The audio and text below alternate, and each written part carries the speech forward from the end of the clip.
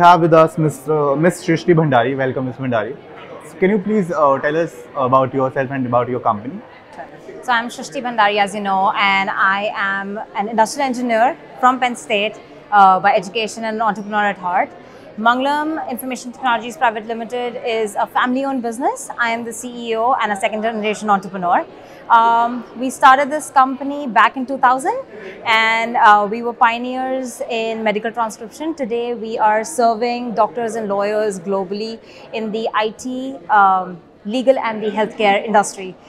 We are a growing organization. We have had a 5x growth in the last 5 years and we plan on growing every single day. We have a team strength of over 700 people and we are Ahmedabad based company and with an office in the US and across like in US, UK and yeah, globally actually. Okay, so congratulations for this award.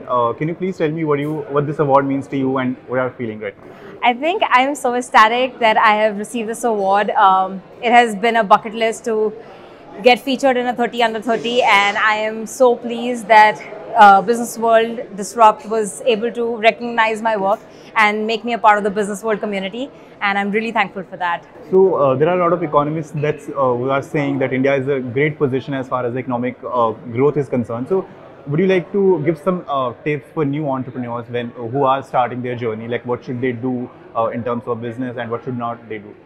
I think from my personal learning, I think patience has been the biggest key. There are failures that do come in the journey and we have to embrace those failures rather than getting demotivated. Team building is another very big aspect. You have to have people that you can rely on, you can delegate work to, and rest assured that yes, the work is going to get done. I think the third is going to be definitely customer satisfaction. I know we all talk about customer centricity, but in today's world, customer centricity I think it needs to be percolated to the ground level more than just the senior level in the team. That is what brings in the success, and that is what I think entrepreneurs need to focus on. When they're doing team building, they need to bring that customer centricity to the bottom level into the company. I think rest, just be empathetic, be there for your people, talk to them, make them feel a part rather than just a company as a corporate, but more like a family. That's been my success in my organization. We believe that each of our employees is part of our family, and not just employees but also our customers, and when they grow is when the company grows. So that's our motto, and then we go forward with that. So when we talk about family businesses and especially in current times, do you face any challenges in conducting daily activities in your business? Oh yes, obviously there are challenges, and I think every business, every nature of business has its own challenges.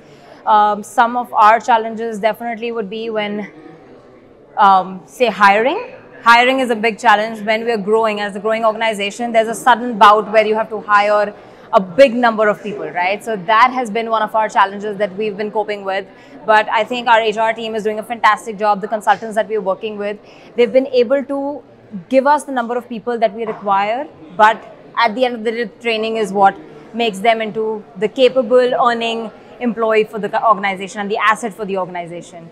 So that definitely is one of our biggest challenges. So when we talk about India's growth story, women are a huge part of it and they are leading several businesses. So what's your advice for female entrepreneurs who are starting their businesses? So we have 45% of our organization as women.